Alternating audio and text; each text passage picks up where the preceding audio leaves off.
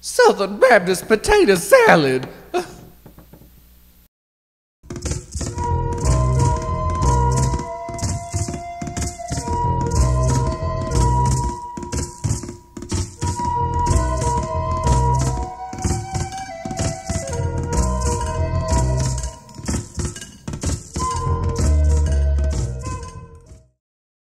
Henri, hon, I need to ask you something.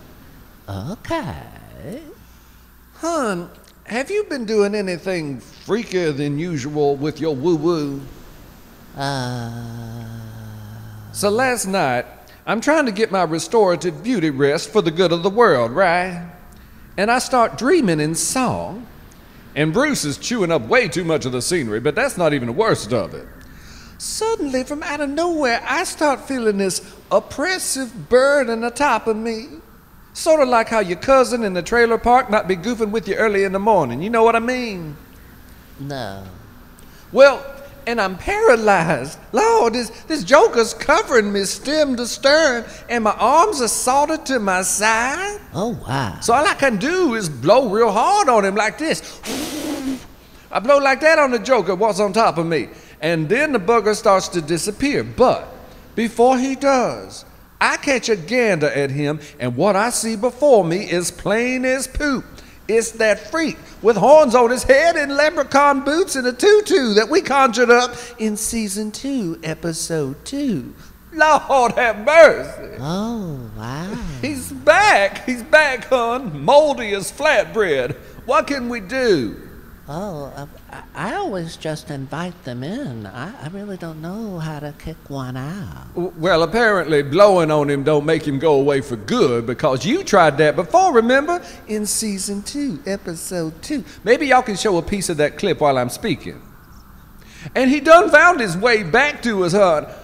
Are you sure you haven't been doing a little conjuring? Well, just the basic necromancy. Oh, no. Surrenda don't want to hear nothing about no necro. It's like I told Georgia Hot Flash about her brother. You know, it's not called taxidermy when it's done on a person. It's called mutilation of a corpse, and it's 7.5 years minimum. Anyway, we should probably stop talking like this before we get banned from any future gigs on Sesame Street. Well, I'm just calling upon the spirits of departed animals. And what do you do when they show up? Well, we all just sit there and say hi. No freaking leprechaun boots ever showed up? Haven't seen him. Well, also, there was this issue yesterday about water pouring out of my phone, which I just attributed to us all having our lives in peril on a dinged-up monkey boat thanks to that cat woman.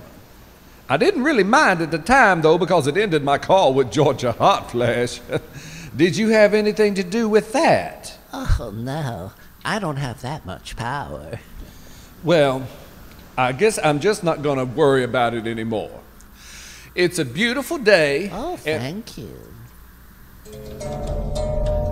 Okay, Catwoman. We need to have a little chat about your nefarious witchery.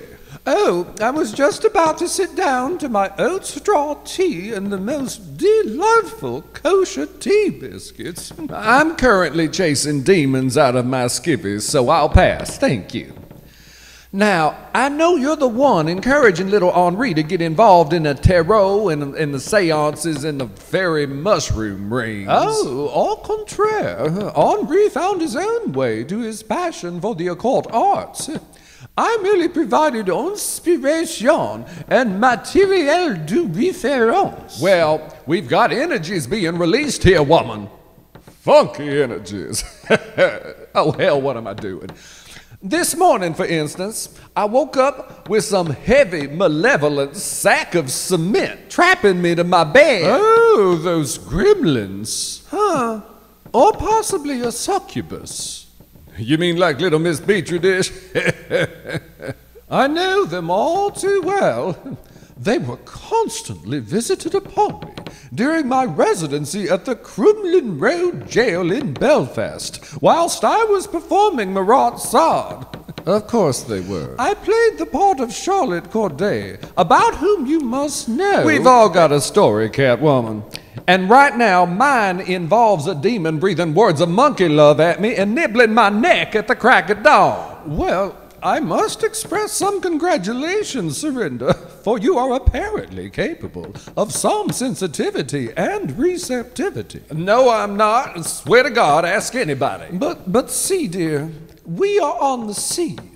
We are deep within the teeming realms of Poseidon and the Leviathan. Energies will be unleashed. That's just c'est comme ça. Say no thank you. And I need you to give me one of your evil herb tonics to mess up this hussy freak. I do have a remedy, but you won't like it. Oh, Lord, what is it? A bulb of garlic. Oh, sweet mango julep, you know I can't take a stink, Lord. You place the garlic around the doorknob, and whatever festive garnish is at hand, and wear a moustache of lavender while you sleep. Oh, cooking and beauty tips on top of it all. All right.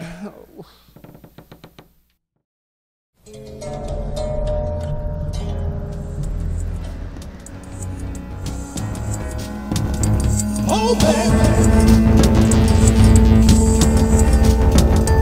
Oh, baby.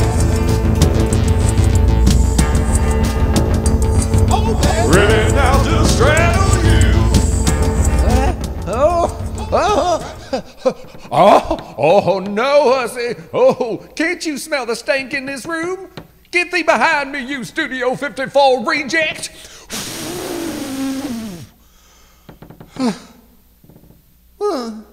What's this?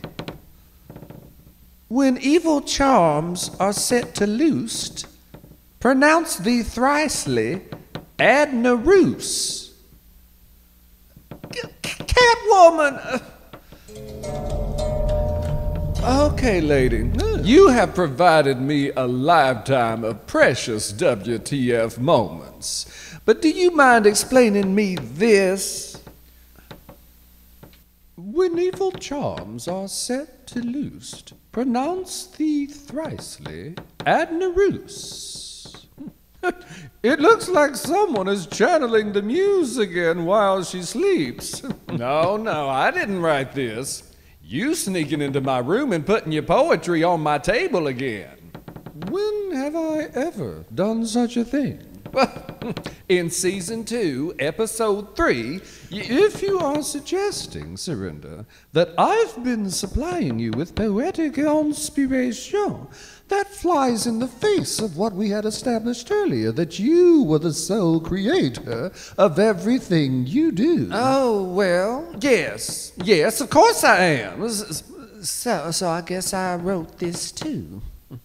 But what does it mean? Adnerrus? Well, as it so happens, I was just indulging in a study of ancient Viking ancestry and symbolism. Of course you were. Let's see. Nothing immediately extant.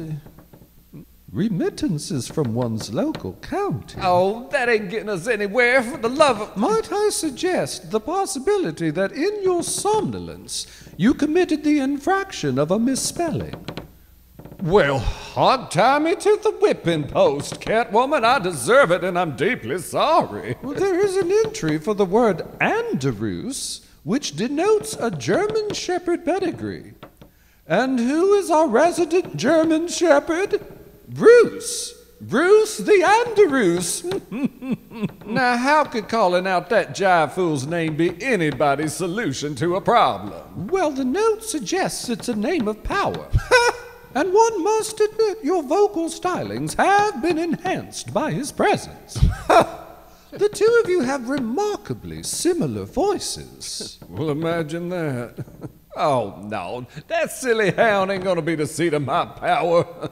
I'm going with Adnerrus. In fact, I'm gonna go see if it's got some juice in it. Bobby, I need you to play me some ska in the new number. Oh, man, I don't play ska. Adnerrus! Close enough. Okay, Velveeta Flames, I told you not to wear that top anymore. It looks too much like mine. Adnerrus! Yeah, you better run. This word can sure kick a heifer into gear. Gray clouds, you know what to do. Adnerrus! Oh, Fine. it works better if you say it thricely. Well, I started off doing that, but wait a minute. You put that note on my table, Sugar Lump? Well, sure. Well, how'd you get past my bear trap? Sorcery. Okay. Well, honey, the word's got some octane to it, but what the hell does it mean? You really don't know? I really don't know. It's Surrenda spelled backwards. I knew it all along. Have you tried it on the tutu, demon? I will. Next time that jive-ass village people flunky comes skulking around. Oh, thank you, hon. Your woo-woo saved the day. Mercy, Buttercup. I mean, I guess. I don't know.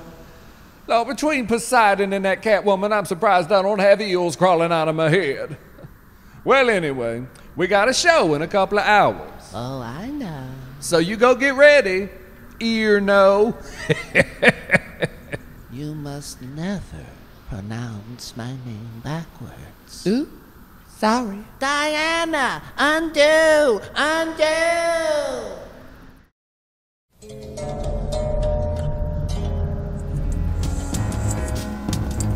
Oh, baby. Oh, baby.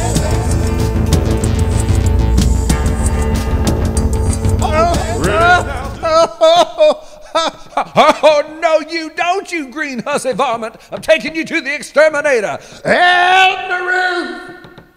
Adnerrus! Hussy, I done told you, Adnerrus! Oh, crap.